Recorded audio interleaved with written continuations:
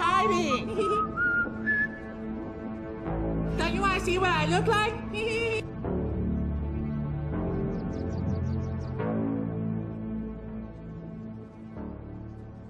Alright guys, how's it going? Let's go over this build real quick. Let's get into the gear. Alright, we have 5-piece Swamp Raider. I went with a sharpened bow with a shock glyph for more damage.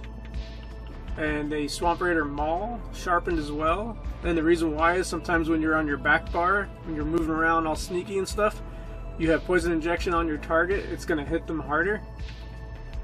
Significantly harder actually. And then for the monster helm, just go with something that has either weapon damage or penetration. So I have Veladrath on this guy. Crags will be good too. The other set is Red Eagle's Fury, and this gives you a lot more more weapon damage. It does have that one drawback: they increase your cost of weapon skill abilities by 5%, but it doesn't affect cloak, so that's kind of a good thing since you're going to need it in this day and age when it's hardly working anyway. Let's see here. So all this is going to be medium and divines. Jewelry's all infused weapon damage. And we have Ring of the Wild Hunt for even more speed. Alright, so that's the gear. Go over the character sheet. Alright, so we got the Lover Mundus, penetration, and then Tri-Stat Food. And you want to be Vamp Stage 2 for the Strike from Shadows passive. Okay, let's go over the skills since I forgot last time. So the front bar, we got Lethal Arrow, and I went with Lethal Arrow because we're using Swamp Raider. And it causes minor defile, which is kind of crappy for only 4 seconds. Kind of wish they would, since they nerfed the actual defile, they should at least extend the range, or the duration, I mean. Next we got Poison Injection. Sorry, Execute. And then Magnum Shot. I swapped this out with Mass Hysteria, but I've been having a lot of fun with Magnum Shot, and since we have Red Eagle's Fury, it actually does some pretty good damage too. And this slot is kind of like a free slot as long as it's something from the Assassination line. I have Reaper's Mark because it kind of helps me out when I'm like killing guards and stuff, or sometimes you can put it on. I don't like to put it on somebody before I hit them because it's kind of like you alerting them that they're about to get hit, and I don't want them to know that they're about to get hit. Another good one to put on here is Relentless Focus. I'm just pretty bad with the stamina sustain. This thing can hit pretty damn hard, but that's just that's probably the better option actually. But as long as it's something from the Assassination line for the hemorrhage passive right here. With the Assassination ability slotted, increase your critical damage by 10%, and dealing critical damage grants you and your group members minor savagery. So it's a pretty good passive. And then next we have Camo Hunter for your increased crit chance. This gives you a passive minor or major savagery, and you also get minor berserk if you attack them from the flank. And the actual detect on here kind of works a lot better now since they increased the radius.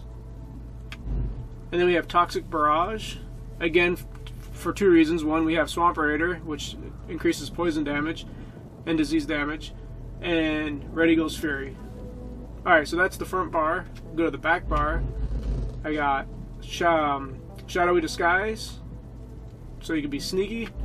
Leeching Strikes, this helps with stamina sustain and healing a little bit. Sometimes it's come down to just that little bit of health. Channeled Acceleration for the speed, need that boost. I went with this this morph because I like to apply the buff and then not have to worry about it for a little while. The other one's pretty good because it allows, has CC breaks and all that stuff, but I end up draining my magicka with it.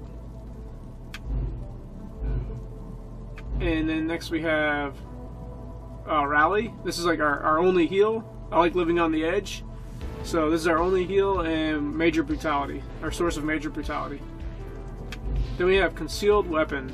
This is pretty nice because it gives you that additional movement speed while you're invisible. Of course, this is just for the speed factor. You can swap it out with something else if you don't want to go super fast. But I like the speed. And actually, a lot of times I think you won't even have to apply this buff because I think we're already at the cap. And then Soul Tether. I've had more luck with Soul Tether than Temporal Guard, so I went with this because it's kind of like a heal, a damage, and a CC. It's kind of a lot of things in one. You can use it for multiple situations. Alright, so those are the skills that I forgot to put in the original video. And moving on. Alright, and we'll go over the champion points real quick. Alright, so for the blue tree, I got Backstabber. Increase your critical damage done by 3% per stage when you flank an enemy. And most times, if you're shooting at somebody who's riding by or something, you're going to hit them from the flank. Then we got Deadly Aim. Increase your damage done by 10% with single target attacks. Then Master at Arms, increase direct damage by 10%. And Fighting Finesse, increase your critical damage done by 10% and healing. I'm still kind of messing around with the champion point stuff, so bear with me on this stuff. In the red tree, I have Thrill of the Hunt for more movement speed. And let's see, we got Celerity, even more speed. I don't even know what the cap is, but I think we're at the cap or just over it. Bastion, increase the effectiveness of your damage shields and damage against shielded enemies by 15%. It's pretty useful. And I just threw Bloody Renewal on here just to have a little bit more stamina return since we have horrible stamina regen. Alright, for the green tree, Sustaining Shadows, reduce cost of sneak by 45%. And the Steed, increase your out of combat movement speed by 20%. And then I just have Liquid Efficiency and Rationer just to help with the consumables. Alright, so I'm still messing around with this champion stuff. If you guys have any other better options, just let me know in the comments. But that's basically the build, and I'll leave you guys with some gameplay. See you later.